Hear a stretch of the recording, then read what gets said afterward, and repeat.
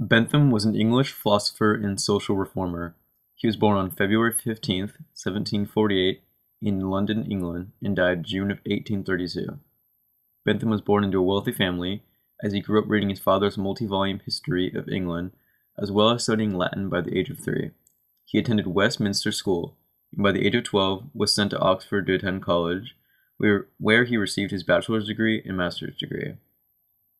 Although he studied to become a lawyer, he never really went through with it because he was displeased with the English legal code. His death took place in London as well, where he continued to write up until a month before his death. Before passing, he asked for his body to be used for preservation as an auto icon, as well as for dissection. Here you can see a virtual auto icon, an online website used to display the preserved body and icon that Bentham intended. While the actual body is preserved and kept in the University College London, people from around the world can use this site to see and study his icon.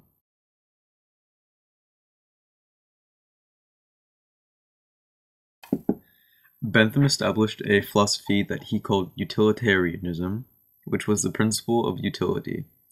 Utilitarianism recognizes the fundamental role of pleasure and pain in human conduct. This relates good with the pleasurable and bad or evil with the painfulness. Pleasure is the good that humans seek out. Utilitarianism is also a eudaimonism, which states that the view of happiness is the ultimate end of human life. In hindsight, utilitarianism approves or disapproves actions done by humans according to the amount of happiness that the actions and outcome bring with it. The action is judged by its consequence. Bentham believed that nature gives people two sovereign masters, pain and pleasure.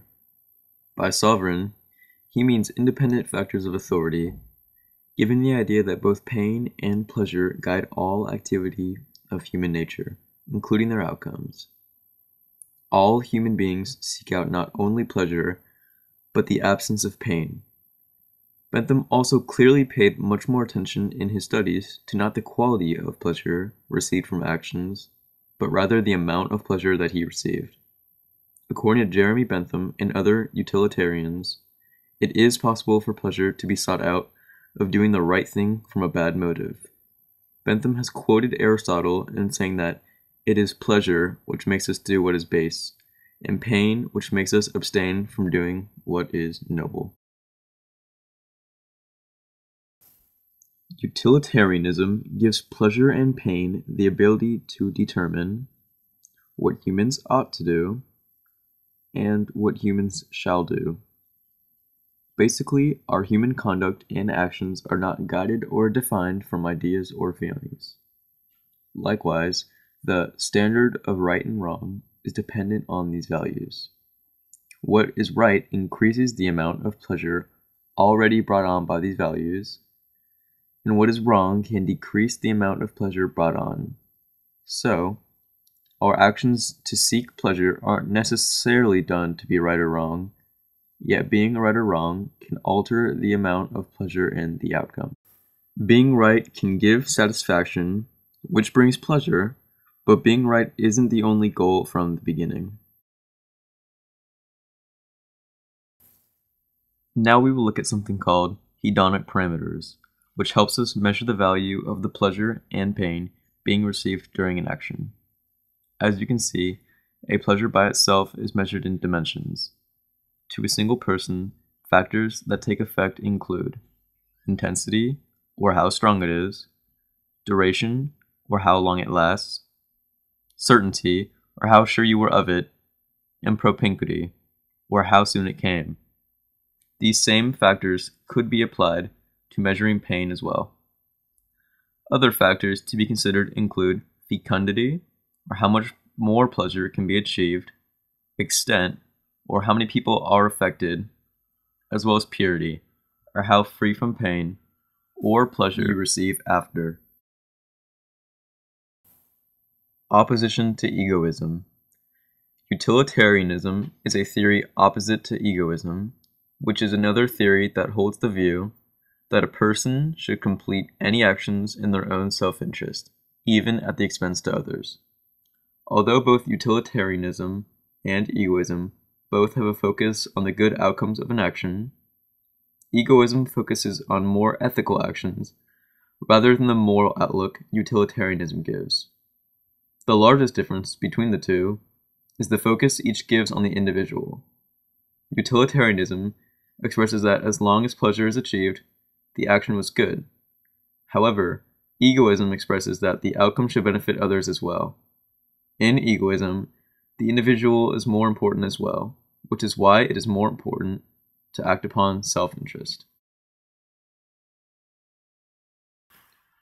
Utilitarianism has also had many effects on other fields. Utilitarians have always generally supported democracy. This is likely because they believe the individual is the best judge of their own country's actions.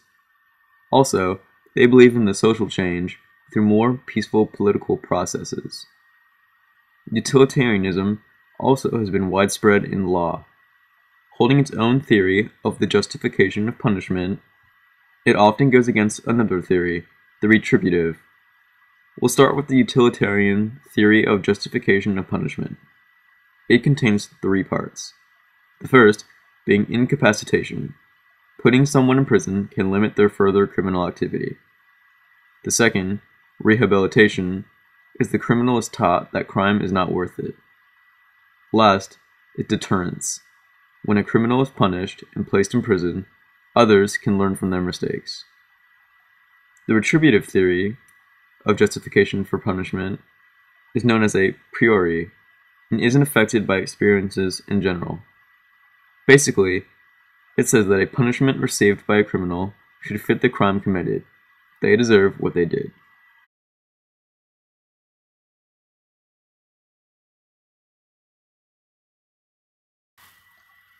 John Stuart Mill, a British philosopher in the 1800s, also contributed to utilitarianism.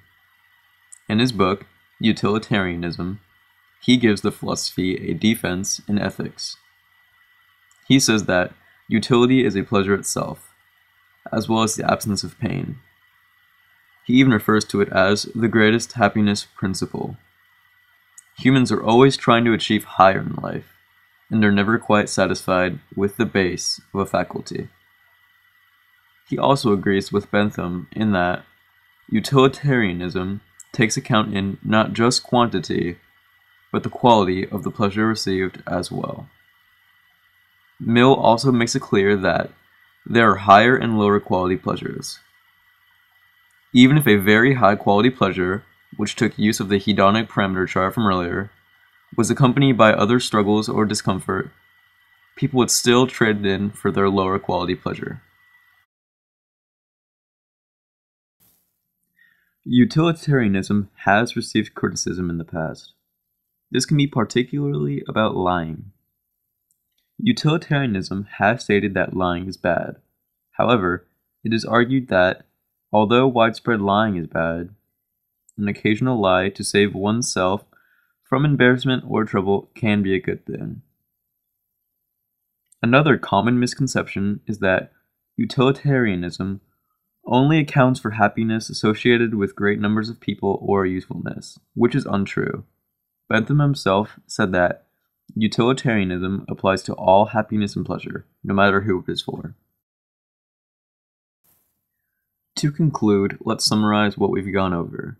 To start, Jeremy Bentham was an English philosopher and social reformer. He grew up in a wealthy family and studied law, but was very displeased with the British law system. In return, he developed his own philosophy, utilitarianism.